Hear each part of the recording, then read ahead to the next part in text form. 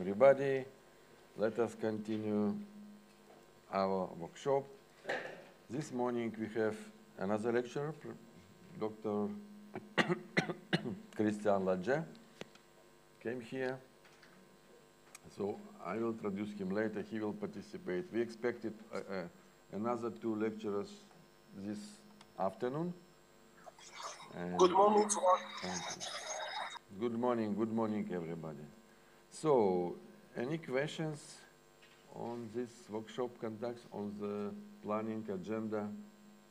Any questions here from the audience and from online?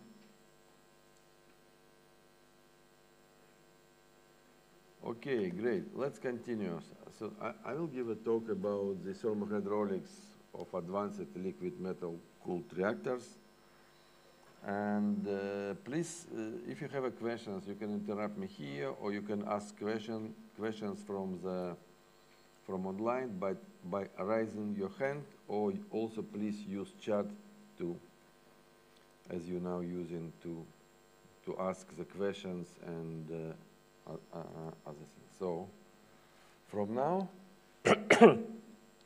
I will start my presentation. Let me try to again to share it.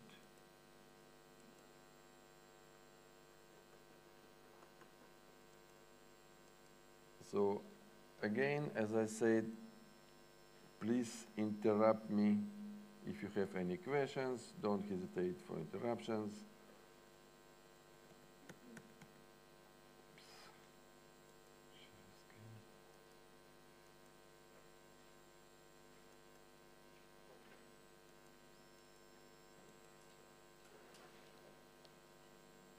Well, I see the screen is coming. And this talk, I will try to explain the like features and problems which we face when we try to simulate fast reactors, in particular metal-cooled fast reactors, from point of view of thermohydraulics. As you know that we have the thermohydraulics, structural materials, and neutronics, 3 main fields which should be simulated, and of course we want them to be coupled and work together, but I will focus on thermohydraulics today. So again, I will remind you some more or less what is innovative fast neutron systems and where is the place of the liquid metal cooled fast reactors here. Then how to simulate with thermohydraulics main reactor components such as reactor core, rod bundle, fuel rod bundle, or subassembly we call for the fast reactors, and also fuel pin. We will compare the cooling physical properties, mainly also for the sodium and lead. And I will give you several examples how to calculate, let's say, with basics or handbook equations, thermohydraulics, depending on the temperature limits, or you want to calculate power, or you want to check the temperature limit. Actually, the real thermohydraulic simulations is much more complicated, and you cannot cover it in one single lecture, but we will touch these methods which can be used for simulations here. And I will show what kind of difficulties we can face, and especially for transient analysis, and how to do also couple simulations which couple thermohydraulics and neutronics cause simulations. Again, I already shown it yesterday. We classify, just to remind you, reactors by moderator, which can be water, heavy water, graphite, or no moderator for the fast neutron systems. By coolant, again, it could be water or heavy water, and liquid metals, either sodium or lead or lead bismuth or tectic. Also, it can be gas, like air, CO2, helium, molten salt. Sometimes we also classify the supercritical water as another, let's say, coolant, which is different from normal water, and because it has supercritical properties. By fuel, you can simulate, you can classify reactors like those which are fueled by uranium oxide or uranium plus plutonium oxide, which is called MOX fuel. Metallic fuel is also possible, and molten salt also. There are several modern types of fuel like hybrid and nitride fuels of uranium. Also, we don't touch here, but there are, let's say, future or, for example, thorium cycle. It's used thorium fuel, which is actually not fuel, but breeding material. But we will not touch here. This is type of fuel which are used already in the reactors, existing reactors. By purpose, reactors can be classified for electrical and non-electric, for generation electricity and for non-electrical applications, hydrogen production, desalinations, district heating, etc. And also heat, high temperature heat for the industrial applications as well. Power of the reactor can be low, medium or high, and for this we have classify also SMR small and medium-sized or modular reactors. Already I touched this, but maybe we'll give more extended explanation about the 6th generation 4 reactor systems, which includes sodium-cooled fast reactors, both pool and loop types, lead-cooled fast reactors, very high temperature reactor, supercritical water-cooled reactor, gas-cooled fast reactor, and molten salt reactor. Of all of these 6, only very high temperature reactor VHTR cannot work in a fast neutron spectrum, while all others, including molten salt, can work both in thermal and fast spectrum, and supercritical water-cooled reactor can also work in the fast spectrum, both in thermal and also intermediate. So just to give you an idea, the most of the generation 4 systems are fast reactors. Again, there is usually confusion with terminology when we say generation. Why GIFs say it's generation 4? Because they classified actually 3 previous generations. First generation was early prototype and demonstration plants. Current Flint is the second wave, and the third wave, more or less, or half of them, approximately half of the modern reactors are generation 3, and another half is old fleet, is generation 2, so-called. There are several advanced reactors, both, especially what we call evolutionary and innovative. So evolutionary is more or less generation 3 and generation 3 plus designs, according to the GIF terminology, and innovative design are generation 4, just notice it there. So again, just notice that these generations are static classification, while in the IAEA we use this evolutionary and innovative for all advanced reactors, which are relative classification. So what is innovative today could become evolutionary or old technology tomorrow and the day after tomorrow. SMRs, which are very popular and attract a lot of attention nowadays, can be also either evolutionary or innovative, means either generation 3 or 3 plus or generation 4 reactors. Here there is something mess, but this is terminology which is developing and you don't have to. We have this IAEA Advanced Reactor Information System, ARIS, so ARIS, which collects all possible reactors, advanced reactors, both evolutionary and innovative, and we can find all information about these advanced reactors as they are provided by the vendors. We don't check, we don't, of course, evaluate or assess what their designs. We try to just to remove if they use this commercialism or advertising the designs. It's not allowed, but from the other points, all information are provided by the designers and vendors. And of course, there are many, I know how many, it's maybe about 80 or even more designs, I forget now, in this database.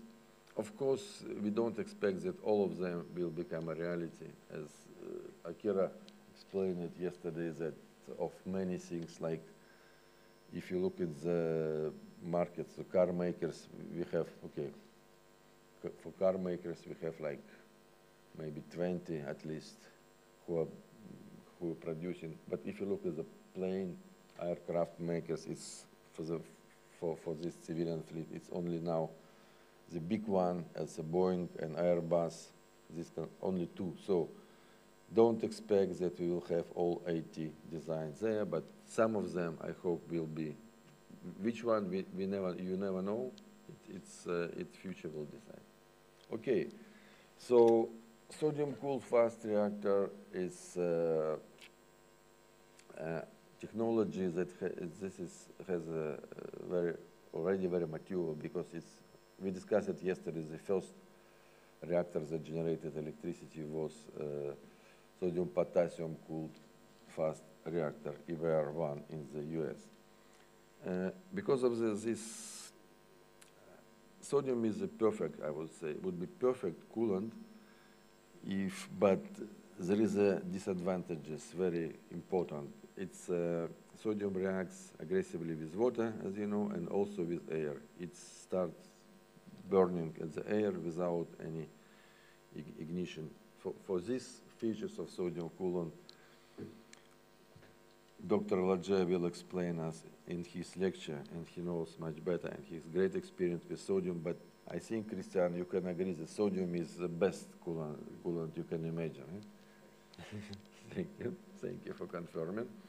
But for this, the system becomes more complicated because we need intermediate circuit between the primary and secondary circuit, which goes so to separate radioactive sodium from water, to exclude this direct contact. Of course, it also could be included in the secondary circuit, but we want to exclude and then make the system more expensive. This is the thing. Okay, this slide shows the typical, now let's go to the thermohydraulic simulations of the reactor here. Reactor core consists of the several sub-assemblies, which maybe I guess I will show you. Maybe let's start from, and this is the if it works, yeah, okay. This is the core layout from the plane cross-section, and this is in the cross-section in the axial direction, and this is red, yellow, blue, and green, so things we call blocks, we call sub-assemblies. In case of the, traditionally for the fast reactors, sodium-cooled fast reactors, we call it sub-assemblies, while for the water reactors, those elements are called rod bundles also.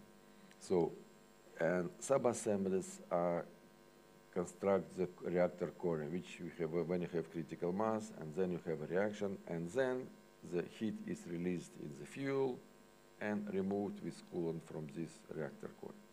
Sub-assemblies can be different types. Here, traditional example of the hexagonal sub-assemblies, which are usually for the all fast reactors are hexagonal shape.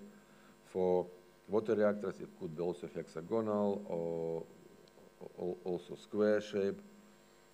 Typically, that inside you have the array of the rods or pins. Again, for the water reactors, it's called rods. For the fast reactors, somehow these fuel elements are called pins. Just to show you that one of the example of the fuel assembly of the light water cooled reactor. So these pellets are collected and inserted in the fuel inside the fuel rod, and fuel rods are inserted in the fuel assembly, which is length several meters, 4 meters, for example, in this case. And this is one of the possible design. As I said, it's not necessarily hexagonal, but can be also square. If you, let's say, compare this for the boiling water reactor is square, for the pressurized water reactor it can be square. For the Russian VVR, it's already hexagonal, not square, but hexagonal. also shape, but still it's a big rods, or we call it, in this case, fuel pin with pellets inside. For the graphite, moderated reactor RBMK, also the Russian, Soviet Union and Russian design. You have subassemble is of this size, and it's not, let's say, excuse me, not hexagonal, not square, but cylindrical shape, which is inserted inside the channels with graphite, inside the graphite moderator. For the CANDU reactor, which is in the horizontal, the subassemblies are of this, I don't know, 1 meter or less than 1 meter size blocks that are collected in horizontal layout. So what we can see, we can have here the square rod bundles, cylindrical rod bundles, and hexagonal rod bundles as well. All they are used for the designs. Again, it shows this subassembly types and rod bundles, which can be of different shapes. Here, it also compared several hexagonal designs for the VVR 1000, RBMK 1000, and then with sodium-cooled fast reactor BN 600, let's say with fissile and fertile material. Fertile means breeding material for, in this case, uranium-238. This is also shows the cylindrical shape of the CANDU reactor and also hexagonal of bore 60. Actually, they are different scales, so you shouldn't compare it directly as it is. They are different scales. Just this slide shows you the possible geometries. Okay, for the SFR fuel assemblies, now let's go to the fast reactors and sodium and heavy liquid metal cooled fast reactors. We have this fuel assembly, which is typically hexagonal shape, but frankly saying, also square shapes were also considered for the lead cooled reactors one time, but usually the typical shape is hexagonal. And because of this tight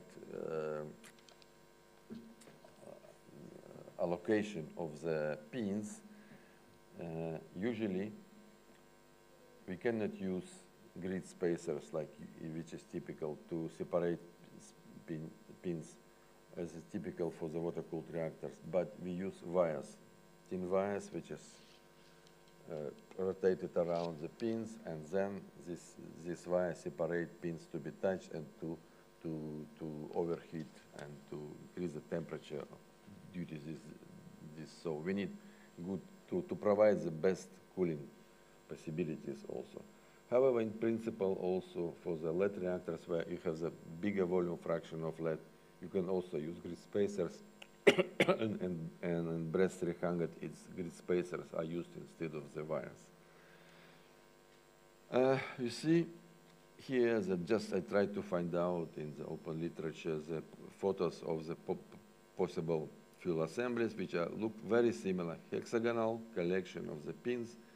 You see is the newest, let's say, natrium reactor presented by Bill Gates, actually by TerraPower, but he is also, this is actually experimental mock-ups of the fuel assemblies, but you can see the, compared with Mr. Gates, the size of this sub-assembly and how does it work. They could be different, of course, sizes can be smaller, like 96 millimeters, or even like 18 centimeters more. So different sub-assemblies for different types. Sometimes they are not covered, so there are gaps in hex-can, what we call hex-can walls, or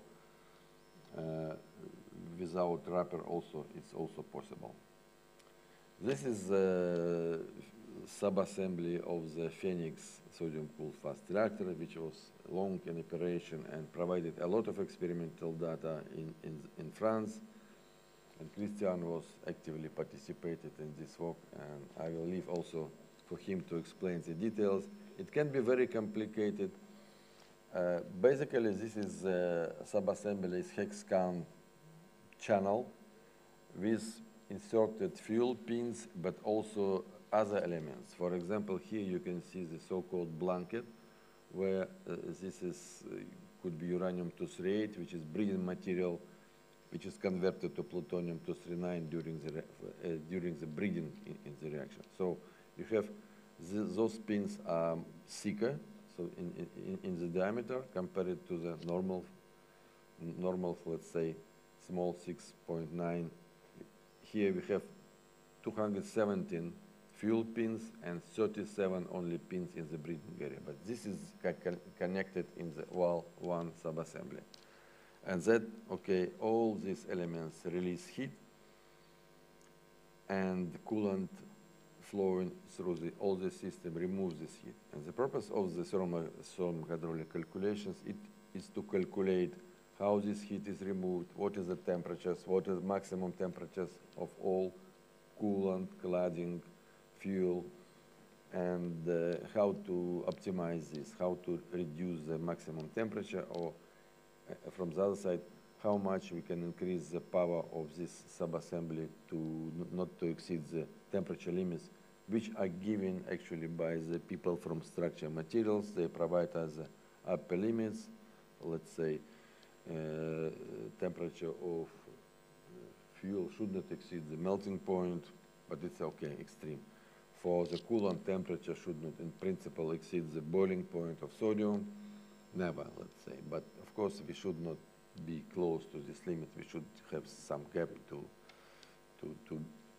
be on the safe side. And also for the cladding, temperature should not exceed, of course, the melting point of steel, but also should not exceed, I know, 1,000 temporary, even 1,000 degree Celsius, because steel can not survive even in temporary of this, or in the long term should not exceed 700 degrees C for the steels, because of, in case of irradiation, steels are not, I mean, for these conditions, it's a problem. We can have a problem with steel, with swelling and other things with steel as well. Okay. So if you compare the pin arrangement, and this is defined, of course, the geometry by this pin arrangement.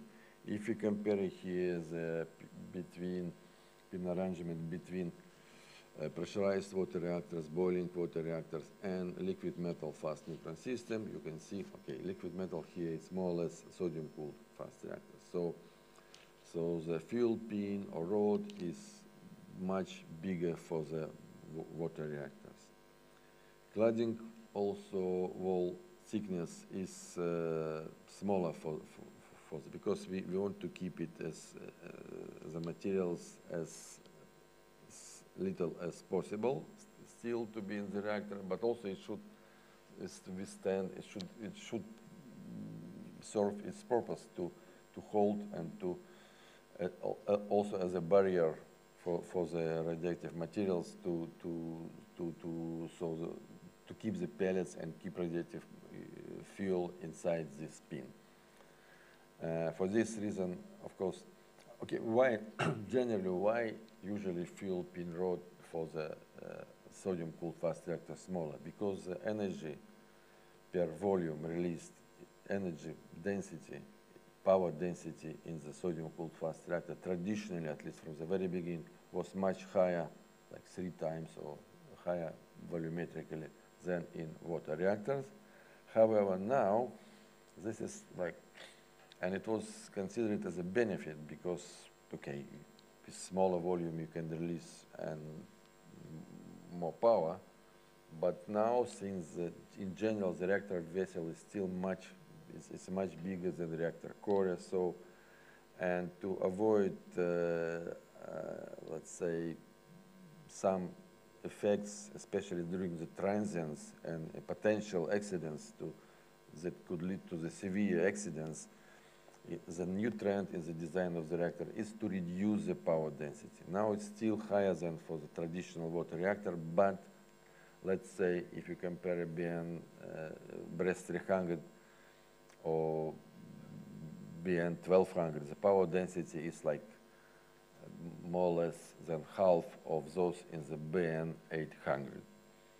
Okay, and obviously once you have higher power density, you need to have smaller pin to avoid the maximum temperature of the fuel, because the bigger pellet diameter, of course, you have higher temperature in the middle of this of the fuel pellet.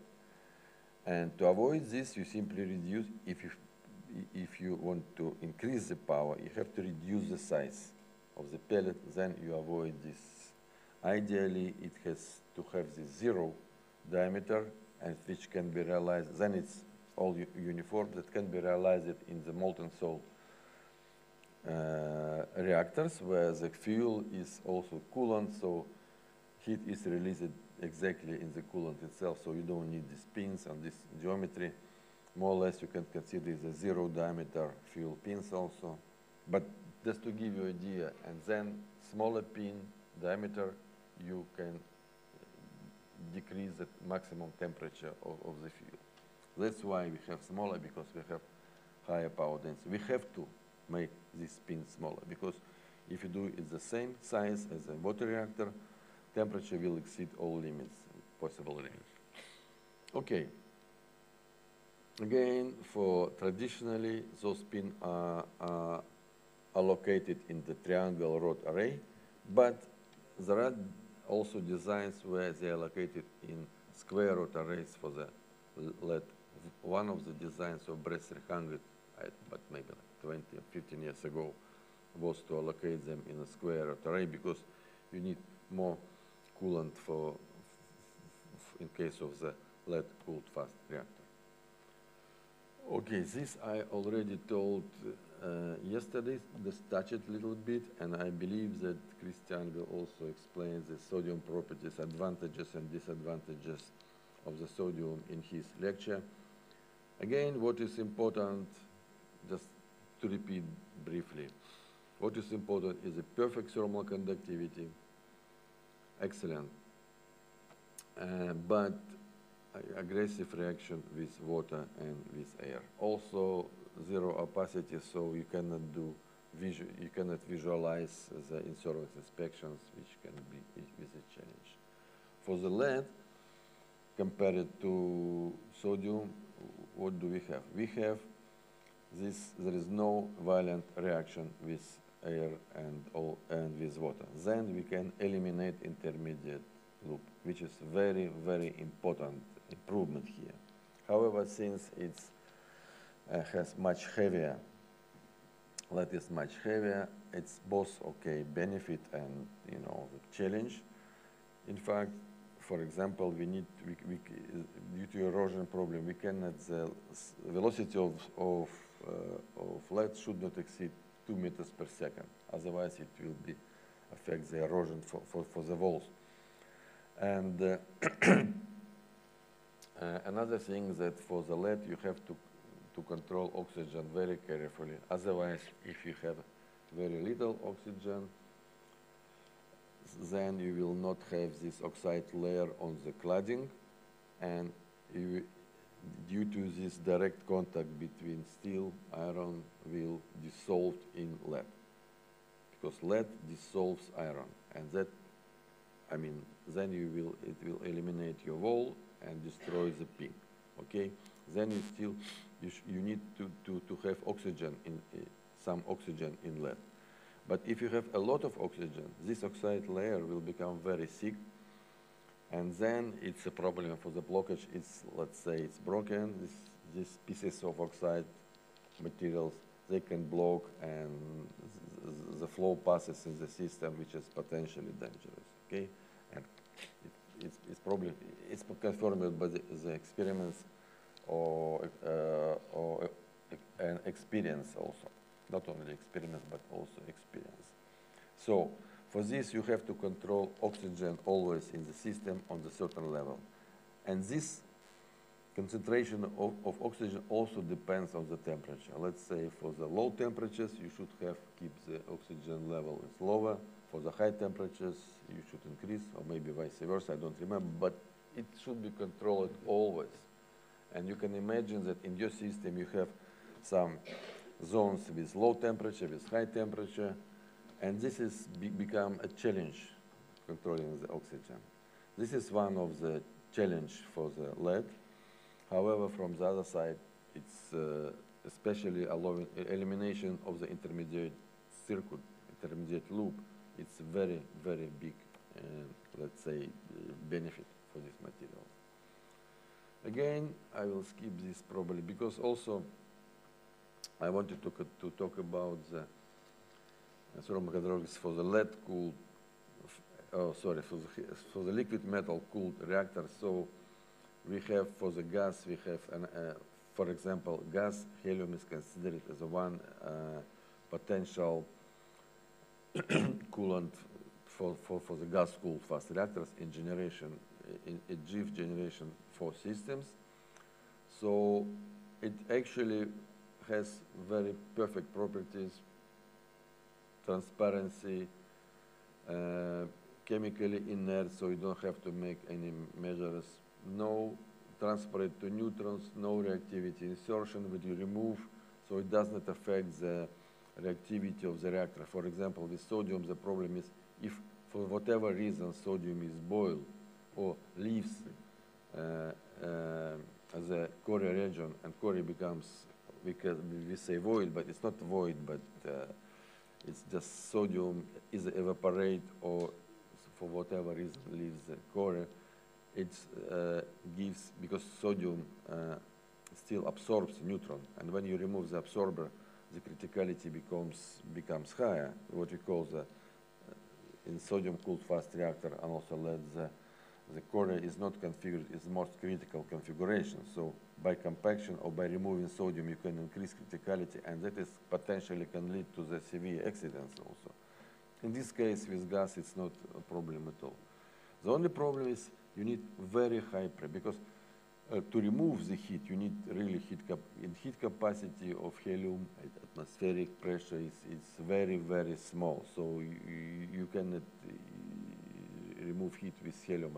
So you need pressure like 20 megapascal, and this is also can pose some danger. Still can be solved, and there are projects. I again skip. Let us, that was example how coolant influence thermal hydraulics here. Again, for the sodium cooled fast reactors, we have two types, both with intermediate circuit, by the way. One is the so-called pool type, when you have this intermediate heat exchanger inserted in the primary pool with huge pool, which has huge inertia, which is okay because it could help during the transit, sodium is with its allocated heat or cold, in this case, could survive many transients. And but for the countries with seismic activity, such as in Japan, they require the pool types reactors are impossible because it's a huge mass of the sodium in one volume. And in case of earthquake, it's very difficult. It should destroy the vessel, I guess. For this reason, for example, Japan is considering loop types reactor, which is smaller core, but for this you need the intermediate loop separately. So it makes the total amount of the structural materials higher and increasing. Okay, now let's also talk how do we calculate very simply thermal hydraulic, and we start with the reactor core power balance. It's related to this exercise that you received yesterday evening and maybe try to calculate. So, generally you have the heat is released in the reactor core and should be removed by coolant and transferred to the outside of the reactor. Then it can, of course, be converted. This heat can be transferred to the water, evaporate water finally, and in case of this steam will go to the turbine and generate electricity. We consider how to remove this heat from the reactor core. So for this you need very simple. If the reactor core is N, its total power is Watt. So total flow rate, heat capacity of the coolant gives you the difference between inlet and outlet temperature. This is simply balance, and energy balance is here. This is valid for the whole reactor core, when you can see there is a bulk inlet and outlet temperature of the coolant, but it's also valid for the every subassembly as well. So if you provide the flow rate inside the subassembly and you have inlet temperature, and you know how much energy is released, so we know the power of this subassembly, you can calculate very simply the outlet temperature of this particular subassembly. For the power, we can consider also the total power of the reactor or subassembly, and I is the number of subassembly. And also we can consider the power density. If we,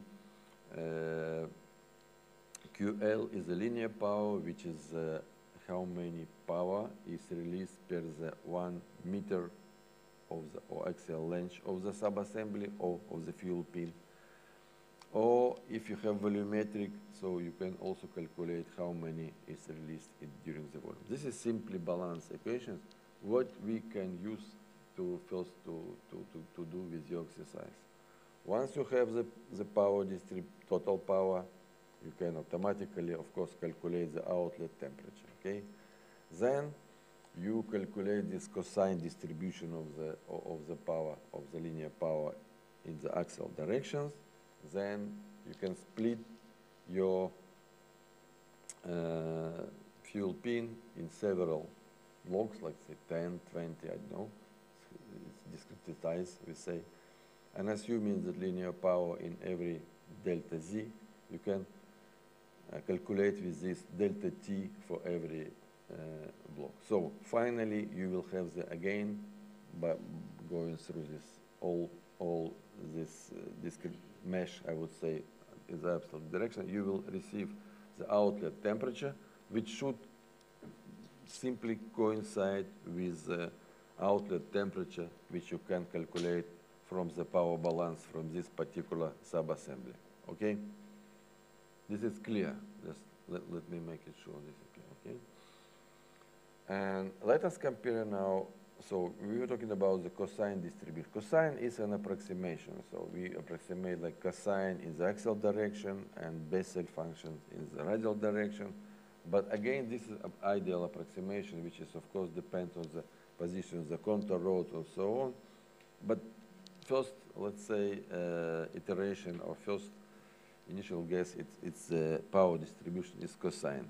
Usually, what we know from the neutronic simulations, so power distribution is simulated by neutronics code, like Monte Carlo or different codes. But so for the thermal hydraulics, we already receive this power distribution as an input. And usually they give with simplified simulations, or the designer give you the picking factor.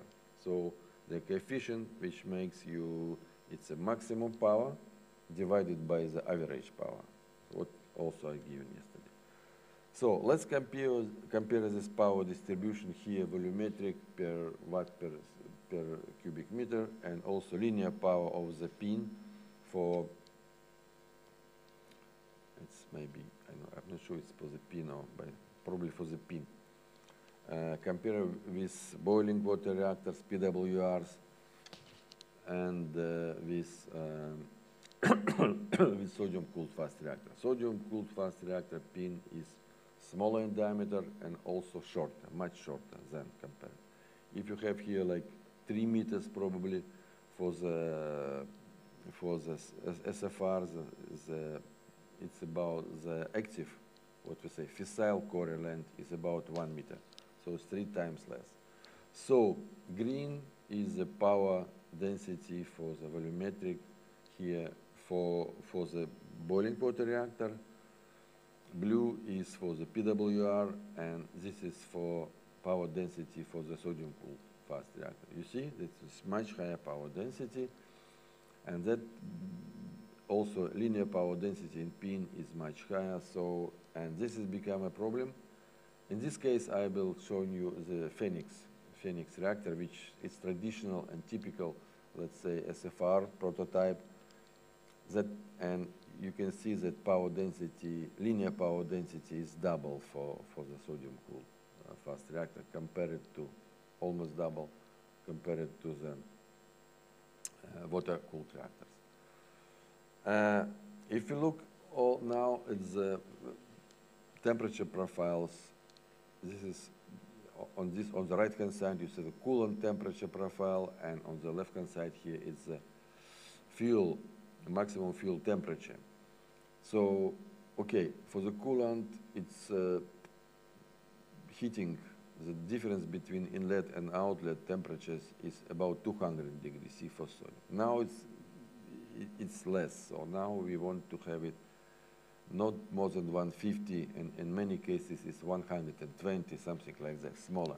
So just designers don't want to this high power density for the liquid metal cooled fast reactors now. But it used to be typically like this. That makes it's a challenge to remove the heat from the reactor. You see that, and temperatures, if you look here, it's much, much higher than for the water reactors, obviously, okay? And that is the benefit of fast reactors also. With higher temperatures, the efficiency of generation of electricity is also higher. If for the water reactor is 32%, for the sodium-cooled fast reactor you can reach 40, 45 probably, like this. So much better efficiency. You don't lose this energy which is in the reactor you don't waste it to the environment, I would say. If you look at the maximum fuel temperature, it's also higher for the sodium-cooled fast reactors, even for the same fuel like uranium oxide or MOX fuel. You see that the temperatures is much higher, which is challenge also because, and also taking the burn up, so amount of neutrons which released in the per volume of the fuel in this reactor for the fast reactor is much higher than for the light water reactors, so we call it burn up. And total energy released per kilogram of the heavy metals are much higher in the sodium-cooled fast reactor. With this high temperature, it makes a challenge for the fuel designer. That's why, of course, from the one side we want to reduce the burn-up, but also from this it depends how much of new fuel you can produce as in the breeding materials, from the breeding material. How much plutonium-239, which is fissile material, we can produce from the uranium-238. This is also depends on the burn-up. Of course, not for the temperature, but from the burn-up, but to have temperature lower, it's better in this case. Okay, and generally speaking, the limiting parameters for the designer, if you have a fuel pin simplified in this way, will be the maximum coolant temperature. It should be at least below the boiling point, okay? But of course, if you look at the BWR, it should exceed, I mean, it just reaches the boiling point because the water evaporates there. If you look at the supercritical water reactor, there is no such as a boiling point for the supercritical materials, so it's exceptions of this rule. But in generally, it should be below boiling point. And I would say well below the boiling point, so you have some margin to this condition. Consider also that not the pins in the reactors, core, they are not in the same condition. Some pins are, due to the power distribution, they can be more loaded, I mean higher power, and some pins are lower power. So in this case, we should consider the maximum power pin, and at the same time with the lowest velocity of the coolant, because the outlet temperature depends also on the velocity of the coolant. Lower the velocity of the coolant, proportionally, you have higher outlet temperature. Temperature difference is exactly depends on the velocity of the coolant. Okay, another limiting temperature is the maximum cladding temperature. Let's say if you talk about zirconium, for the water reactors, it should be lower than 350 degrees C. I think frankly, it also should not exceed boiling point, for example. And just forgot it. So the bulk temperature of the coolant, of course, is lower. The temperature of the cladding is high because you have the heat transfer between coolant and the wall of the pin. This is defined by Nusselt number, and this is difference actually. It's perfect heat transfer for the sodium-cooled fast reactor, but for the water reactor, this temperature difference is much higher. It can be 30, 50 degrees C, while for the sodium-cooled fast reactor, it could be 7, 10 degrees C only difference. So it's very small, and that is the benefit of sodium. So just to understand, of course, the wall temperature is higher than coolant temperature in the same axial location, okay? And this is a limited parameter that for stainless steel, as the designers say, it should be lower than 700 degrees C. And this is a maximum limit which steel can survive. And also should be lower than 1000 degrees C under accidental conditions. Another parameter, then you have the gap, potential gap between fuel pellet and wall from the stainless steel wall or cladding. In this gap, because it's a gas gap, you have additional maybe 50 degrees C or maybe 100 degrees C, depending on the gap site and heat transfer coefficient in the gap. You have additional delta T, additional increase of the temperature. So the outer surface of the fuel pellet is higher temperature than inner surface of the cladding. And then you can reach the maximum temperature, of course, in the middle of the fuel pellet that should not exceed melting point. Never exceed, should never exceed melting point, but of course you want to have the margin. And take into account that there are some transient, some accidental conditions. It should not exceed this at this temperature, melting temperature. And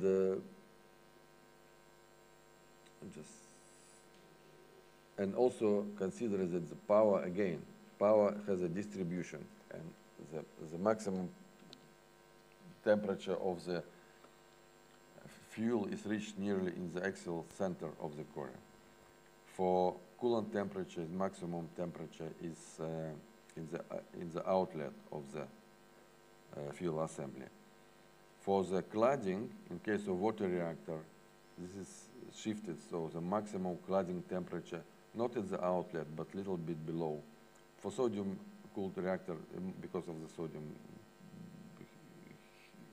thermal conductivity high, it's just below, I mean, it's actually the same as the outlet temperature of the coolant, maybe 2 millimeters lower, if to be precise, but you can consider it the same.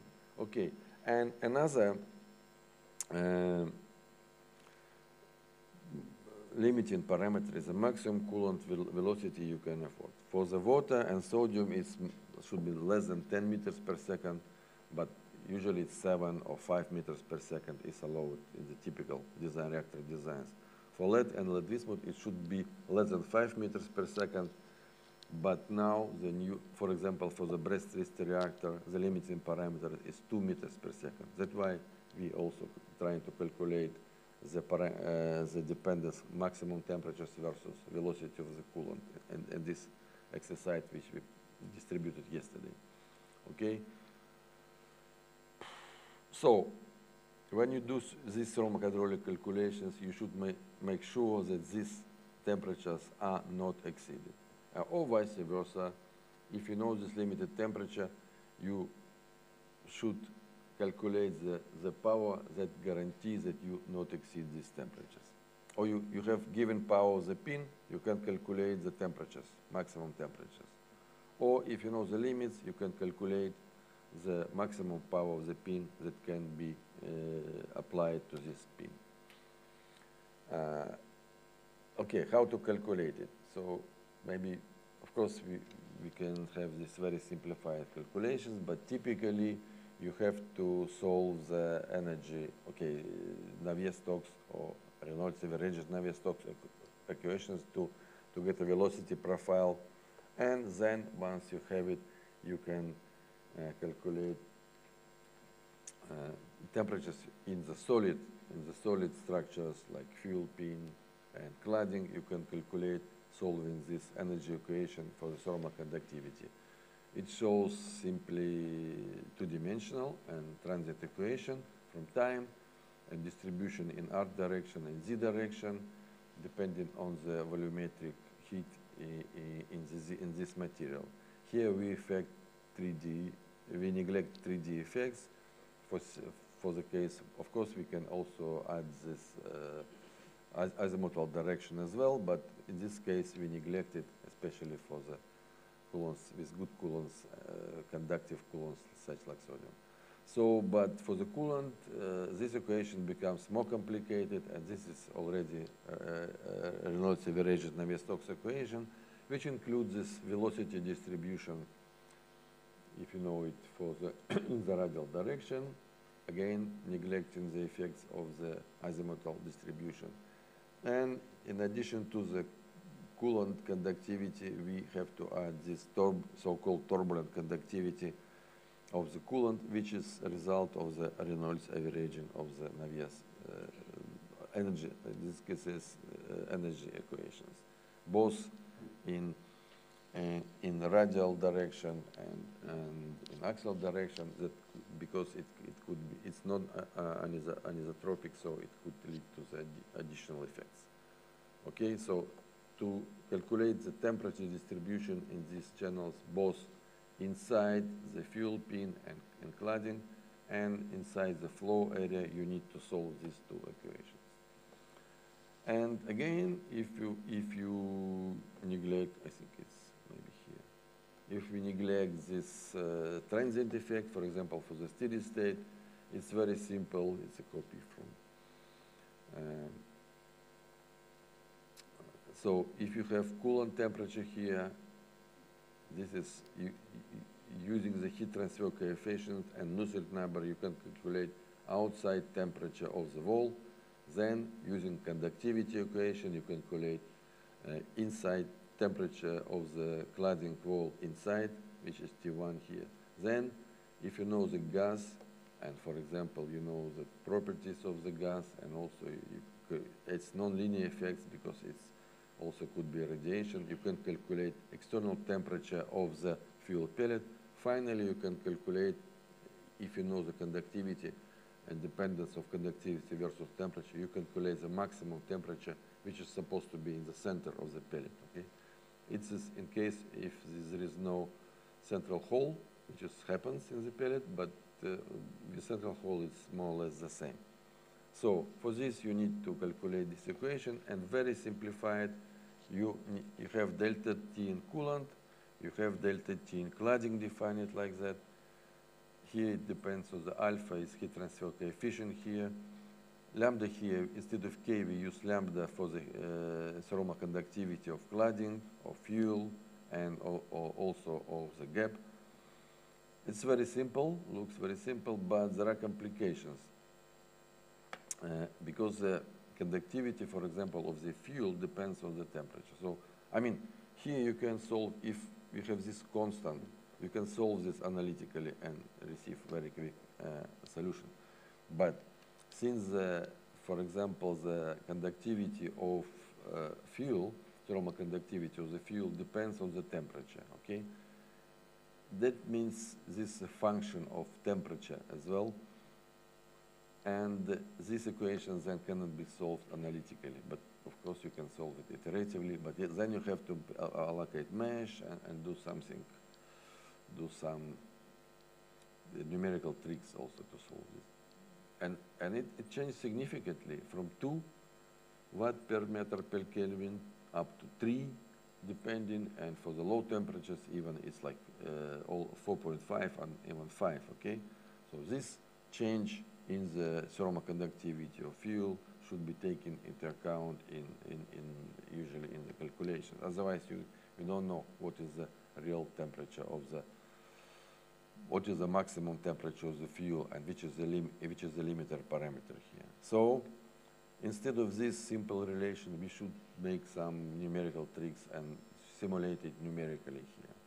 Also, the conductivity here in the gap is not only because it's a high temperatures and transparent gas. So you have to take into account the effect of radiation heat transfer in the gap, which is non-linear effect, also cannot be solved analytically here. And so you need some numerical tricks. Finally, of course, the most, not most challenges, but the thing that does not allow you to solve it all analytically, then you have to use the empirical correlations for the Nusselt number. For example, one of like this, which depends on the Peclet and P2D. There are several experiments for the Nusselt number and for the heat transfer coefficients. So it's not accurate, but this does not allow you to solve it automatically for any configuration, because the empirical correlations are given for the particular configurations also. Okay, that was the difficulties, and now I hope you understand better how to go through. Please, but you should please use the microphone, so because we have the online dimension also. Please. It's just a question about the gap thickness. Here we have the fuel pin diameter is 9.7, the cladding thickness 0.5, and the fuel pellets is 8.7. So it's like there's no gap. In this exercise, we decided to neglect the gap, so it's 0. Okay. So to make life easier. Okay, so there's no need for solving the... For the gaps, no. But okay. For other things, yes, we need to calculate.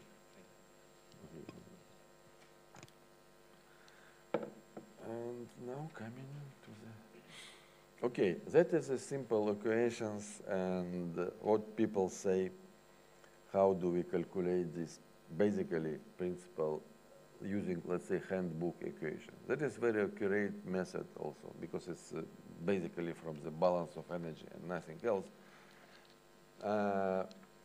But since it's, let's say, first initial estimation for the first iteration of calculation, because the system itself, including the reactor core, reactor vessel, and there are many flow passes, you cannot calculate simply using these empirical coefficients, and you can have some approximations or evaluations how much you can have outlet temperature, but you should know how do they mix, how do you receive this total, because it's three-dimensional structure also, you should know what would be the inlet temperature for the heat exchanger and outlet temperature, how this flow paths go, how these jets of the coolant, when they release it from the fuel assemblies, how do they mix?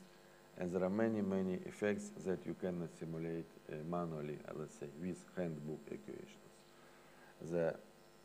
These slides I took from the presentation by the expert in CFD, Ferry Royals, in the regional workshop on the thermal hydraulics of liquid metal cooled fast reactors in India 2 weeks ago. So he calculates, you see, split this, let's say, the levels of the calculation. Handbook equations at what we considered, then system thermal hydraulics, and then CFD approaches. We talk about them a little bit later. Which is Reynolds averaged, large eddy simulation, and finally DNS as the most accurate. The thing is that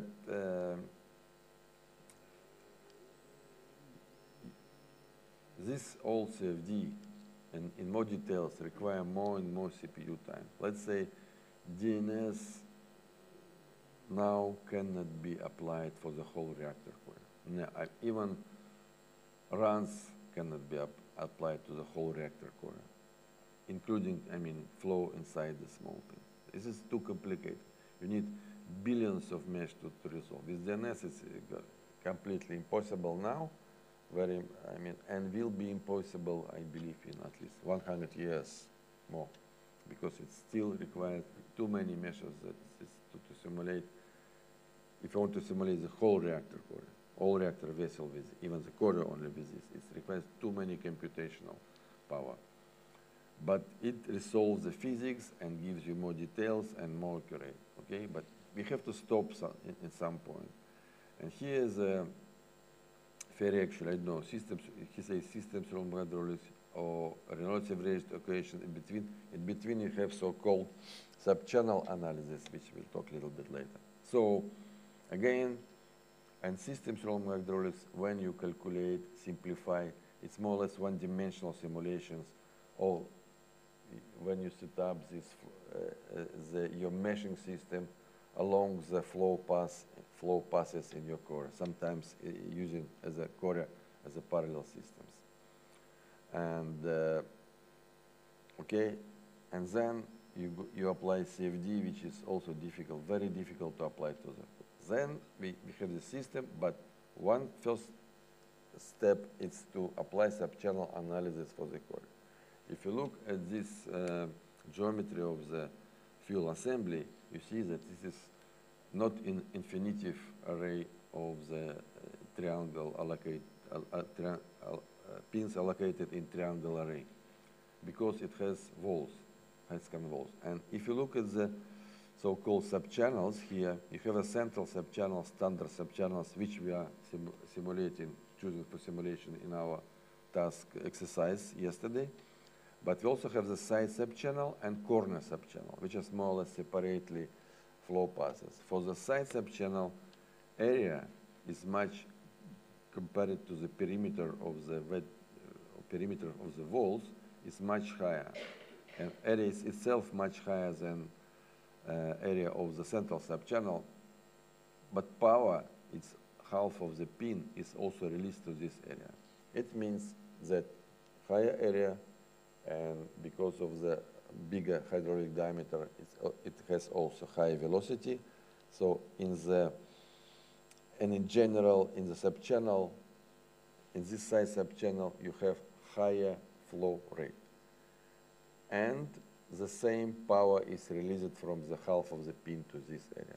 That means you have cooler coolant. Temperature of the coolant is lower than in the central sub-channel. In this case, you have like low temperature on the side and high temperature on the other side. With so-called corner sub-channel, this small one, you can see this is also different, I would say. It has 1/6 on the pin, but also much smaller area. Depending on configuration, it can be the relation between flow rate and power could be different. But generally, in the side, you have lower temperatures.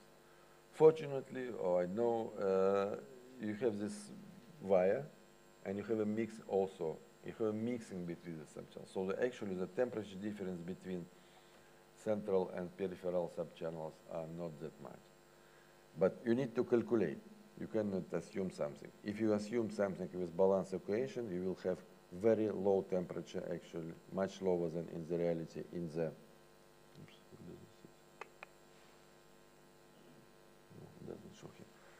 much lower temperature in the peripheral side sub-channel than in the central. So to calculate this, you have to use this.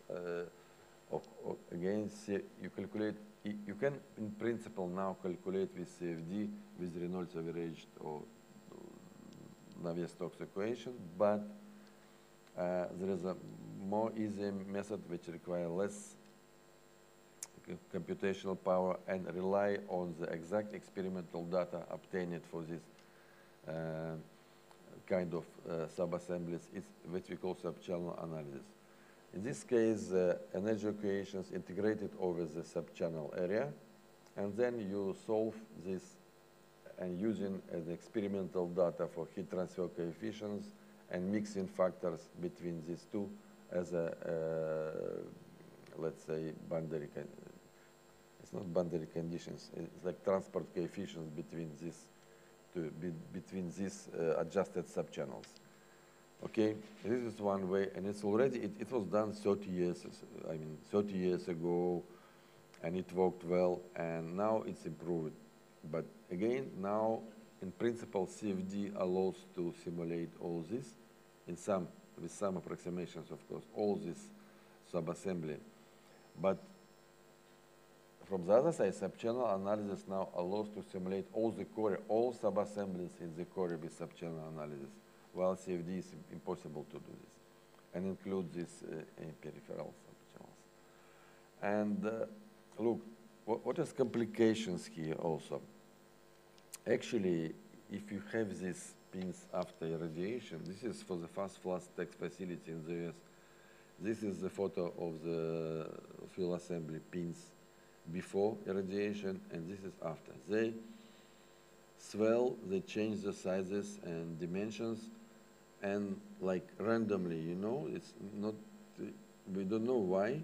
By the way, these two here, couple of here, and some this, they were extended in size such randomly. Maybe because they have some, it was non-uniformity in temperature, or like this two touch, we don't know, but randomly we have this change. So this is not ideal triangle array of pins, but in reality it could be different. This experiment shows similar photo for the BN600. You see, there are several pins which are get out from this. And also, due to the temperature differences, because we have also different power distribution, then we have the different temperatures for even within the subassembly.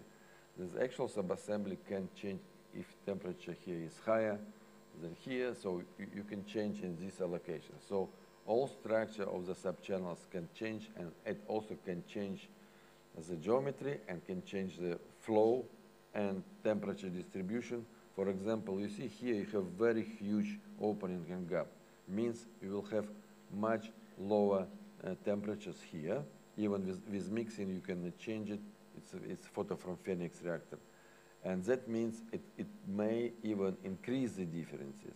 And also from Phoenix, you might see that some pins touched each other. I know, so wire didn't serve its purpose to split, to distance fuel pins between them for whatever reasons, because of in case of irradiation. So you can have peaking temperatures. For this, you need very complicated simulation, either with subchannel analysis, probably, but it is also the only first approximation, but maybe also with CFD in particular areas. So here you have the touching, so we will have high temperatures, very high temperatures. You see, you follow my, I think it's very high temperatures here and lower temperatures here. That is kind of distribution calculated with subchannel analysis. You might see the maximum temperatures here. I believe it was this subassembly. It was 870 degrees Celsius. And that could be the reason why they can expand differently in different allocations. That requires more calculations.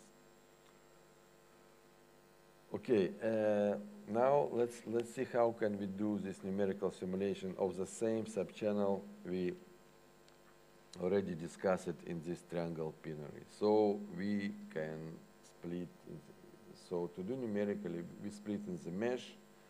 We select the so-called control volume or the small minimal measure sizes like this one, and we apply energy equation. Now I'm, and also Navier-Stokes, or let's say momentum conservation equation to this small volume of solid material or small volume of liquid. Okay, once we apply this equation to this small volume, you can obtain the so-called algebraic equation for the discretization of this, so which reflects the initial transport equation in partial derivations. So once you have this algebraic equation, you can solve it numerically, again, not analytically, but numerically, because the Gaussian matrix is too huge. Theoretically, hypothetically, I would say, you can solve it also analytically, but usually we use numerical method, iterative numerical methods to solve. Then, once you solve it, you have distribution of velocities and temperature in this small control volume, and this is how CFD. It's just, maybe it's, I know, it's for introduction, the numerical methods to explain how CFD works. But of course, it's more complicated and requires long, course of the lectures on how to simulate this. Okay, maybe I already noticed it yesterday that we can conduct the thermohydraulic analysis as a nominal power. So for the given core design, for the given power as designed and provided, the purpose is, objective of this analysis is to check if temperatures and velocities not exceeding the given limits. So for this, you have input as a design of the core, geometry, and the core and pin geometry. You need number of the pins and number of subassembly in the reactor core. You need to know the axial power profile or peaking factor at least. You also need to have this inlet column temperature. And also you need to know the coolant velocity or distribution of the coolant velocity and flow rates through the subassemblies. As the output, you calculate outlet coolant temperature, maximum cladding temperature or distribution of the temperatures, and maximum fuel temperature or its distribution of that. Okay, and if you want to conduct the study of the design, how much core your core can survive, you can, there is an opposite calculations. When you again have the core configurations, you should define the maximum reactor power, on which the temperatures and velocities will not exceed the maximum values as well.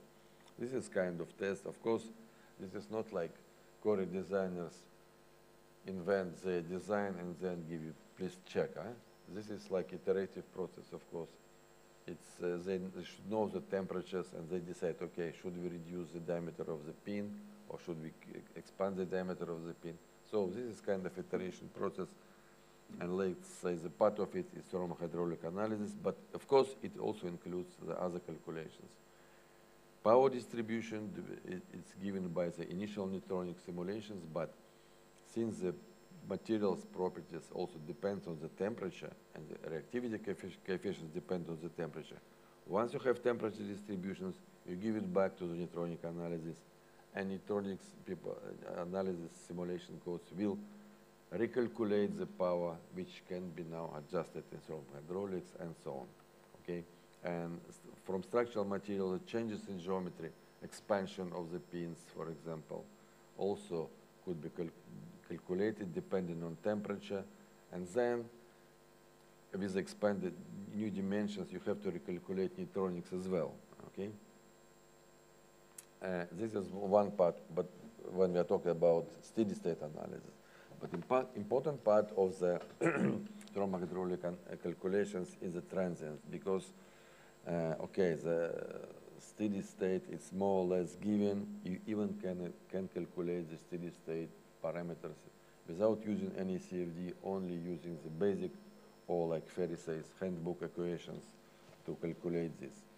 And but to calculate potential transient, which can be standard transient, reactor shutdown, or heat up, you also should, during this transient in the standard condition, you should make sure that the temperature gradients and temperature increase will not exceed certain limits, like say 10 degrees Celsius per hour or whatever something. So to start reactor, for example, BN 800 from 0 power to nominal power, you need at least 2 days to do this, and to make sure there is no temperature gradients to smooth. This is, of course, over, maybe, or it's very conservative approach to do it to days, but for this, you should calculate thermohydraulics during the transient. This is what you do. But there are other transients. This is list of the possible transients which are subject to thermohydraulic analysis. There are several very important transients which are not as transient, and accidents are not proposed by the design. For example, unprotected loss of flow, which means you, for whatever reasons, your pump stopped working, and also your safety system does not work. So reactor is not shut down, but control road safety control rod insertion to the reactor. For whatever reasons, it could happen potentially, never happened before, but could happen. And it's this so-called unprotected loss of flow is considered, for example, one of the most important and serious accidents. There are other types of the transient which requires this thermohydraulic analysis, and we have to do this to understand. And this, of course, cannot be simulated by hands or by handbook equations. You need software, and simulation costs both system analysis, sub-channel analysis, and CFD to calculate this. Again, I took it from the Ferris presentation, but I will skip what kind of flows and what is experience we have. We also need to validate your simulation codes. You need experimental data. Of course, you cannot do experiments on the whole reactor, especially Yulov transient. It's impossible, huh? But you can separate effects, and you can study experimentally several effects, how does it, certifications, many other physical effects, and then try to simulate with your computer code and see if the results are matching. This is called validation of the computer codes versus experimental data.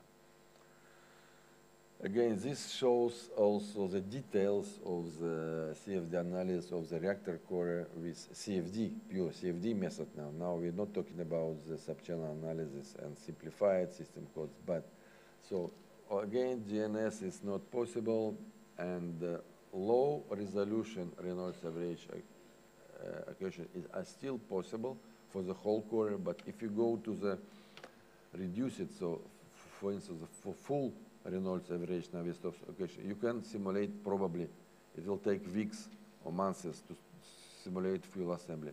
But if you want to simulate DNS, you can only simulate this small sub-channel like here, because otherwise the modern CPU power is not enough, and I believe it's now will be not enough. But with low resolution Reynolds average equation, you can simulate your core again at all, but its low resolution runs are similar to sub-channel analysis because it's like porous media or something. Okay, now I have to go probably to complete.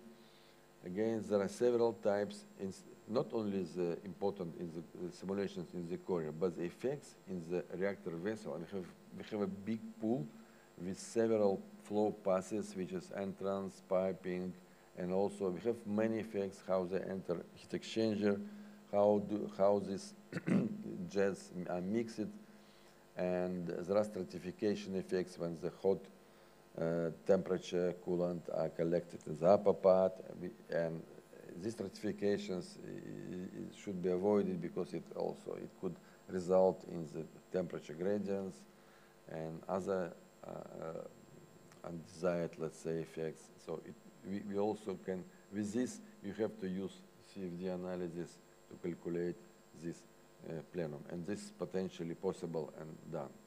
But this doesn't, and how to calculate the core inside, it's another question, how to simplify. Systems thermohydraulics is very quick and also popular in many simulation codes. When you replace all these three-dimensional structures with one-dimensional passes for the main flow passes, and it can be also simulated, which I will skip now. Let me show you. This is the old Astrid code, which is now postponed or cancelled, I'm not sure, in France. Astrid project is cancelled or postponed? Good question. Okay.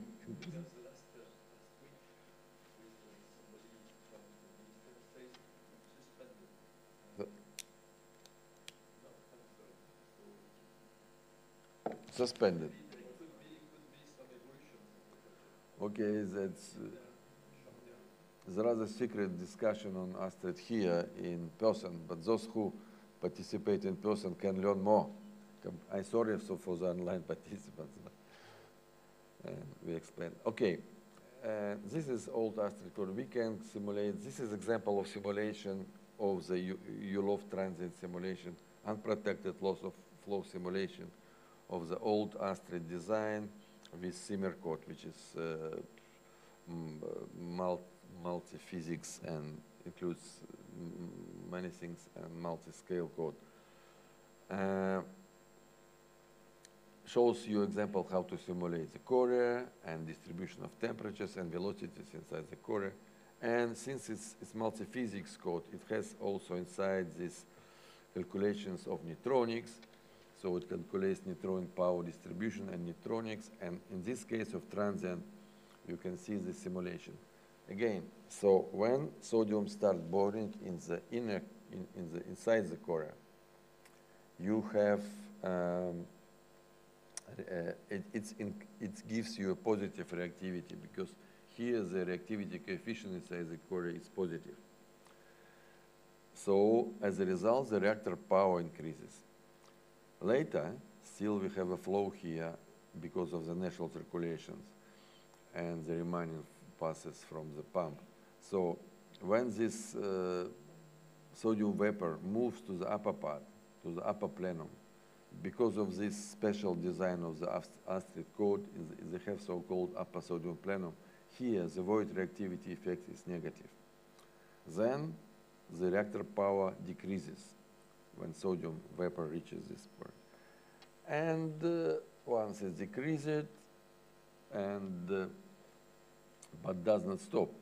And that is effect results in this fluctuation of the reactivity and fluctuation of the power, which can also, very uncertain, which can lead to the secondary prompt reactivity of the reactor and immediate increase of power on several orders of magnitude, which is shut down by Doppler effect then, but it will melt your core.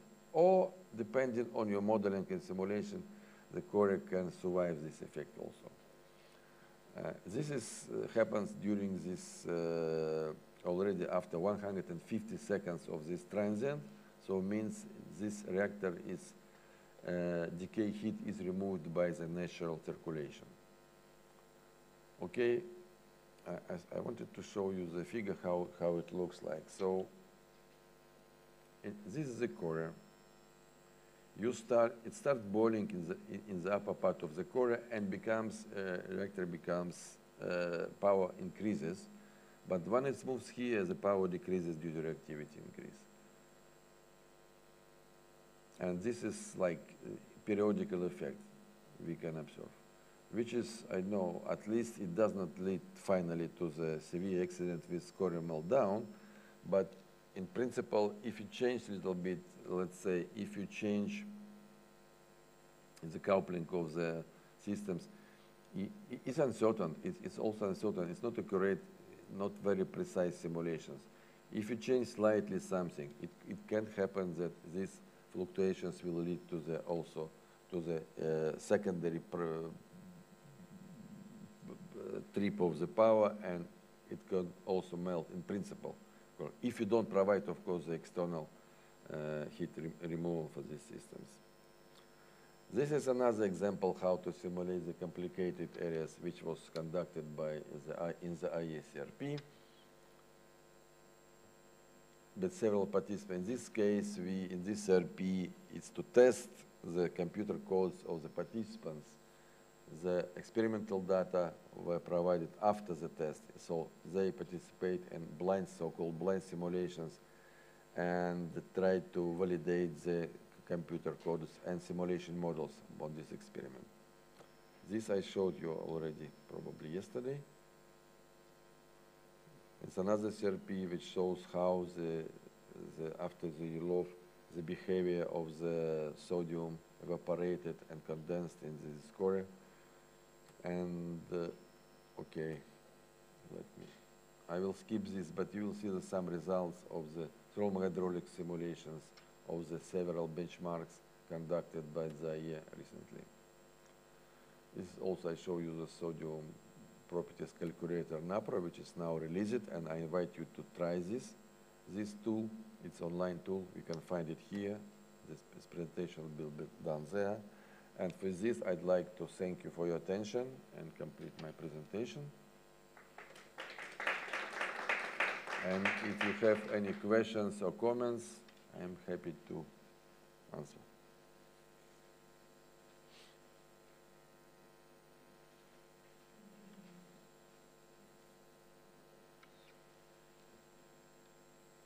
Do we have online questions? Okay, please, please.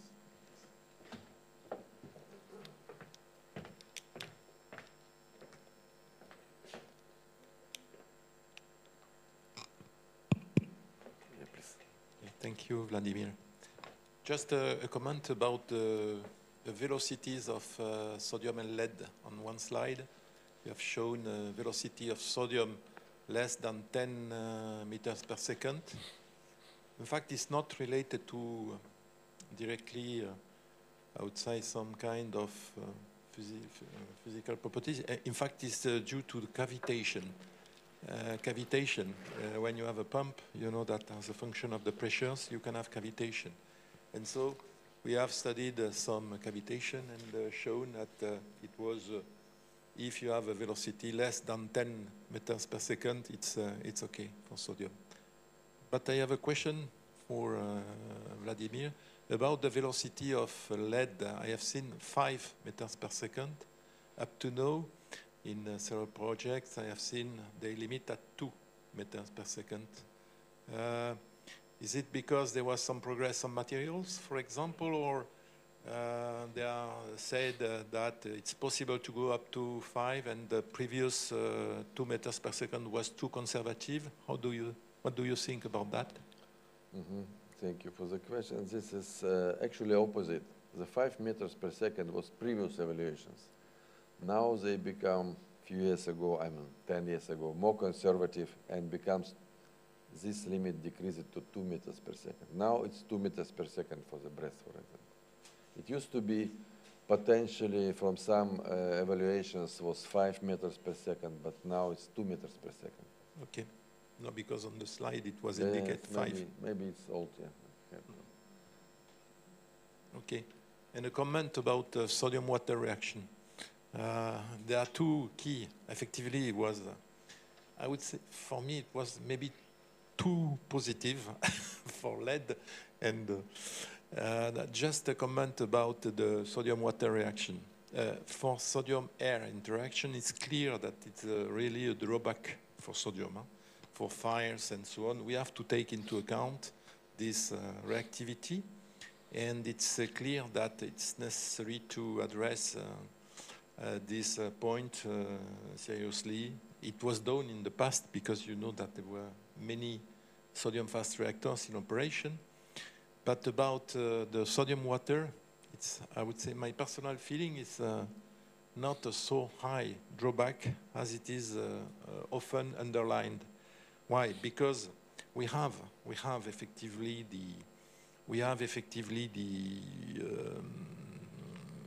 this potential interaction, but the feedback, if you look in the feedback of steam generators, for example, except maybe in Russia, in Kazakhstan, BN 350, where there was a large sodium-water interaction 50 years ago, maybe, we have the possibility to have a sodium-water interaction in the reactors without large consequences.